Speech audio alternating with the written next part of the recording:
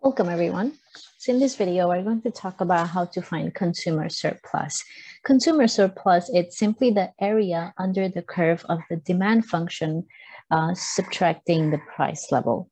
So this for this particular problem, you're given the demand function, which is this right here, and you're given sales level. So this is kind of like your Q. So we want to picture this.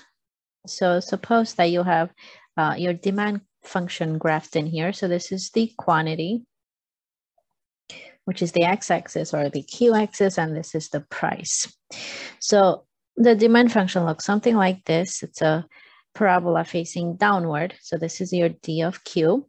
And the 600, let's suppose this is 600. That's how many units. So we need to know what is the price for that unit. So this will be the price, and we'll call that the price line. So this is the price line, or you can call it as equilibrium level.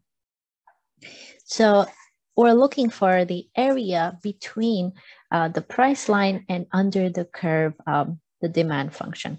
So imagine we're going to integrate this function, subtracting the price line, so that would be the consumer surplus.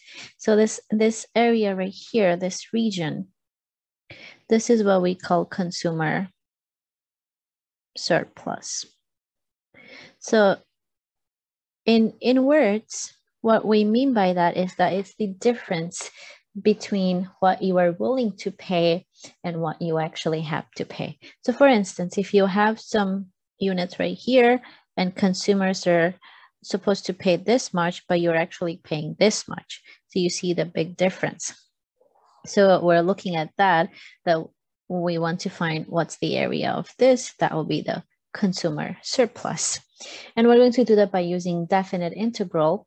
So consumer surplus, it's going to be the integral from 0 to that unit Q, difference between the demand function and the equilibrium level. So let's call that P minus P and dq. That's what the consumer surplus is. When you integrate that formula, you get this area that we have just shaded in right here. So it's just that little portion. So let's go ahead and try that for this particular example. So our consumer surplus is going to be the integral from 0 to q. In this case, q is 600. So that would be d of q minus p, the price line, dq. So we need to compute the price line. So the price line is going to be this price right here when the 600 units are sold.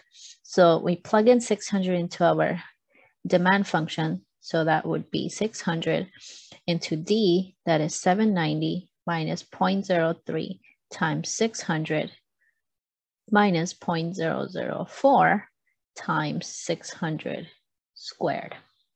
And then when you do that calculation, you'll get about 466. That's the price. So the price line here is 466. That's the equilibrium level. Now we're ready to integrate. So we're integrating the integral from 0 to 600 of the demand function. So I simply take that function, 790 minus 0.3 q minus 0.0004 q squared, and I subtract away the price line, which is 466 dq. That's the setup for consumer surplus. And now let's go ahead and carry out the integral. So first I want to simplify this as much as I can. So it looks like I can combine these two numbers since they're just numbers. We call them like terms. So we're integrating 0 to 600 of, so 790 minus 466, that's about 324, minus 0.3 q minus 0.000, one more 0, 4 q squared. And we're integrating this respect to q. Now let's go ahead and integrate this. So the integral of 324 respect to q, that's 324 q. Then the integral of 0.03 q, that's going to be negative 0.03 q squared over 2. and minus 0.0004 Q cubed over 3. And we're going to evaluate it from 0 to 600. So that would be the definite integral. We use the power rule of integration to simplify, to integrate this.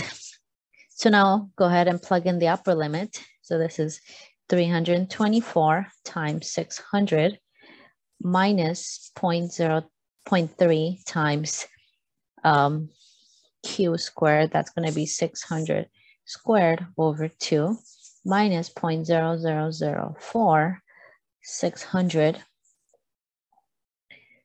cubed over 3.